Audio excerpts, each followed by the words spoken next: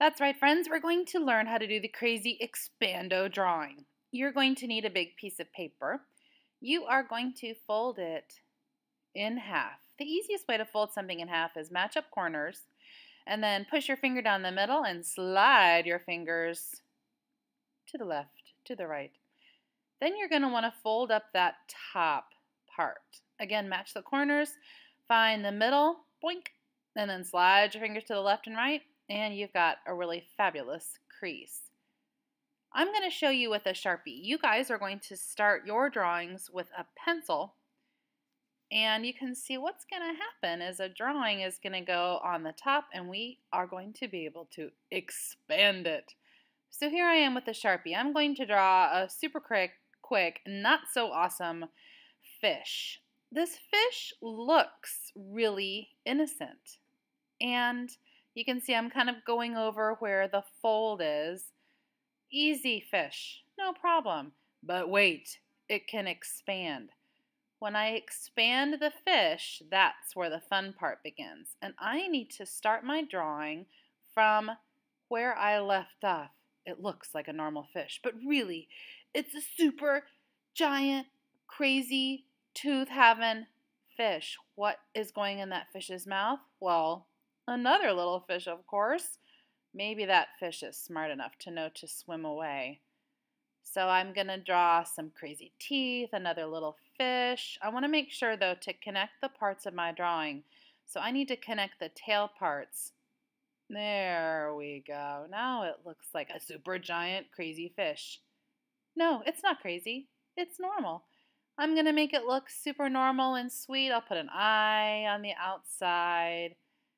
You know, I could put some an eyebrow. Maybe it's a girlfish, a little innocent, sweet girlfish with a bow. And you would never guess, looking at her. Let's see, she needs a fin. Somehow she's got to be swimming around. You'd never guess, looking at her, that inside this fish is, wah! Expando fish! What other things can you expand? So while you do need to do this drawing, you don't have to do a fish. You might have another idea. In fact, I had an idea for a crazy sandwich. So I got another piece of paper. You'll only get one today.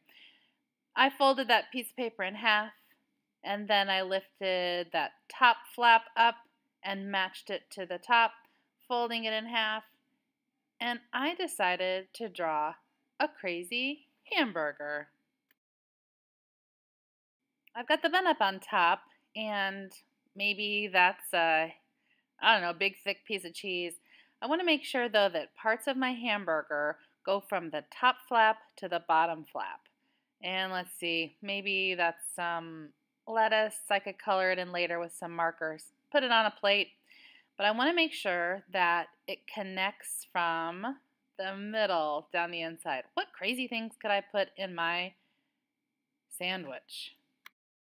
Well, a tuna fish, of course, and maybe a pencil and a hairy eyeball, maybe a Harry Potter wand, or, you know, a quiz I got a really good grade on. Who knows what goes in my hamburger? But it looks pretty crazy when I expand it.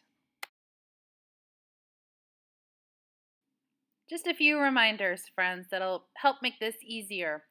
Make sure when you start to work to fold your paper first. Then you're going to start with a pencil.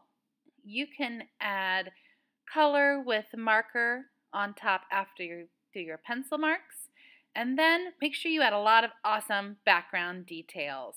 Have fun, guys. See you later.